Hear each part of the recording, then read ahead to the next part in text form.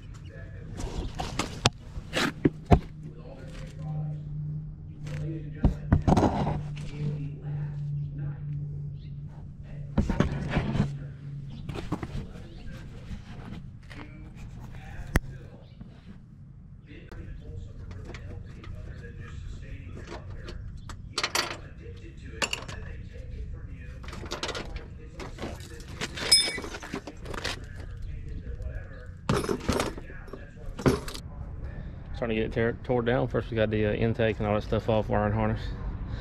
I'm gonna start draining some fluids, pull the turbo system off, and then we'll get the engine yanked out.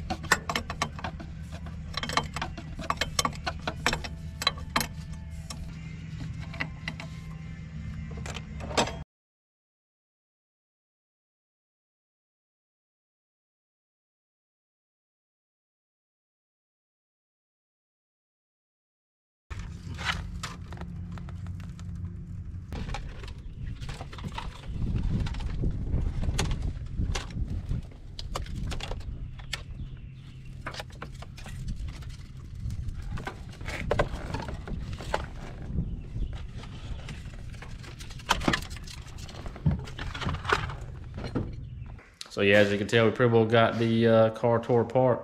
It's just about completely unbuilt. I mean, not completely disassembled, completely unbuilt. So a few things I want to get off the chassis still, the rear wheels, some coilovers, stuff like that. So we do have the engine tranny out. So right now I'm going to pull the transmission off of the engine, pull the clutch off, flywheel off, get the engine on stand. It's got a built head on it, a few other little goodies. I'm going to yank that off. Get what I want off of it, and then let everything go on its way. So yeah, let's get into it.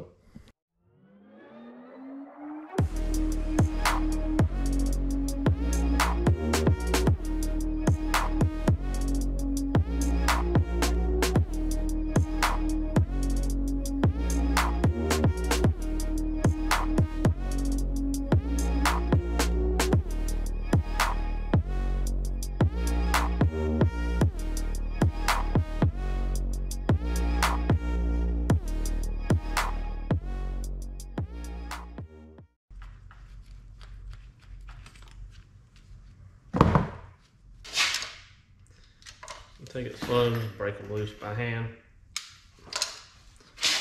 or put a machine on it.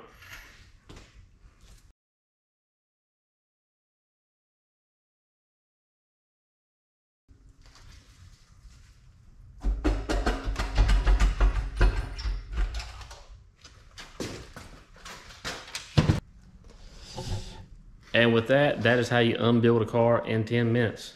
I'm not talking nut and bolt unbuild, I'm talking unbuild back to the stock, kind of somewhat. But yeah, that's how you do it. Everybody wants to say how they build a car in 10 minutes. All those videos, but this is how you unbuild one in 10 minutes. So anyway, if you like it, let me know, and stay tuned for more videos.